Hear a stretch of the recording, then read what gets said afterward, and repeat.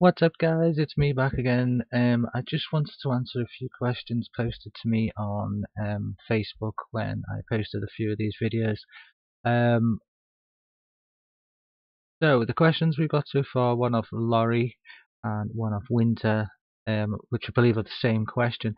They're asking about the equivalent tools in Krita to say the clone stamp tool or the repair tool or patch tool. So they're talking about like the image repair tools if it's got a rip in it, and these tools that will fast allow you to repair the damage within a given area. Um, yes, there is such a function within Krita, and I'm only happy to show you how to do that. So what you're going to need to do is obviously pull up the image that you're looking to repair, in which case that is for me is this one. I've just taken a section of a repair, and what I want to do is I'm going to select this patch tool up in the top left. If this screen doesn't look exactly as mine does, just for the purposes of this, you can go ahead and select this icon right here, which looks like a little window with a down arrow in the bottom right. Left select that, and then you're going to left select big paint, and it's just going to make sure that your screen looks exactly the same as mine. So most of your buttons and everything else will be in exactly the same place. Okay, then you're going to come down to the bottom here and you're going to make sure that you've got ink selected. And then what you're going to make sure you've got next is a nice big thick brush. So just keep selecting one. You can see the average size of the brush right there on the canvas, indicated by that little green circle that you can see on the screen. It might be pink on yours. It should react to the colours that are behind it to make it easier to see. Um, you want to try and get as big as base nib as possible, preferably wider than your split. There are other brushes available. If you go to all, you'll be able to see all of them. And there's one that I actually quite recommend for damage, and I just want to show you what that looks like. 1 second, just scroll away for it. For those times where you actually know the names of the brush and you can search for it. Okay, so yeah, we've got this one here. It is, and it's called a fill block.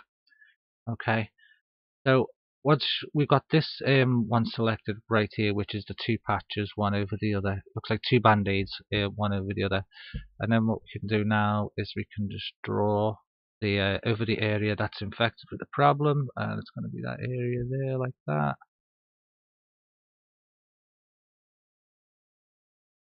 And then this area here.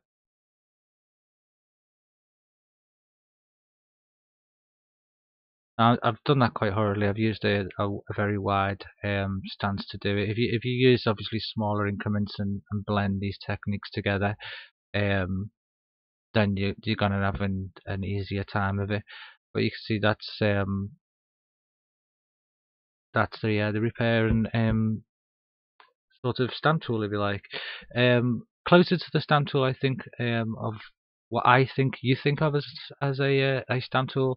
I would say if you take an area of the image, as you would if you were trying to take a color sample. So you take a round selection, we say maybe this area, and this is the area I want to stamp everywhere else.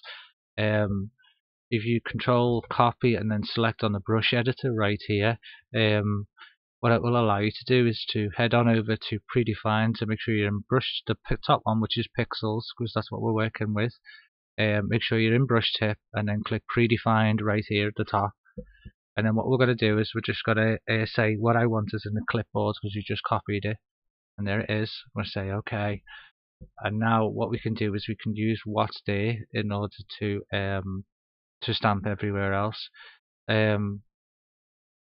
So what I should be able to do right now is if I click off of this, just in fact if I just click in that area, there you go. You can see it's stamping the same thing over and over again. So if that's the stamp function you were looking for.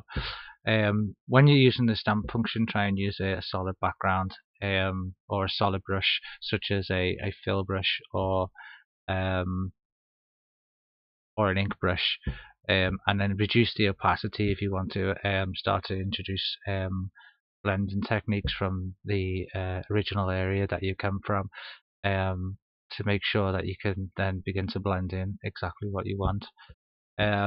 As you can see here, you can actually physically just select an area and stay within those boundaries as you can within Photoshop. So I can then begin to say, oh well, I only want to work within that area.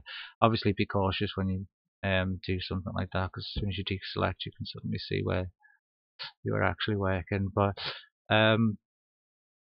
if I quickly say did something like that, you can see you can effectively remove the background with a quick stamp tool.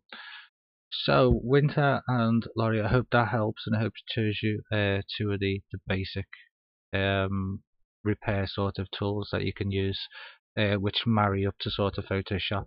So the first one being the patch tool itself, where you can select the actual damage, and the second one being if you just select a sample area of the area you want, you're going to hit Control, you're going to go down into your brushes, it's going to look like this when you first get here. You're going to select predefined, and then you're going to click clipboard over here, and then what it's going to do is it's going to bring up a new screen. It's going to say to you, yep, this is what you've got in the clipboard. If the thing you want is not selected here, make sure you've got the right layer selected, and you've got the and you've gone ahead and copied it. You've gone to edit or copy, or you press Control and C on the keyboard at the same time.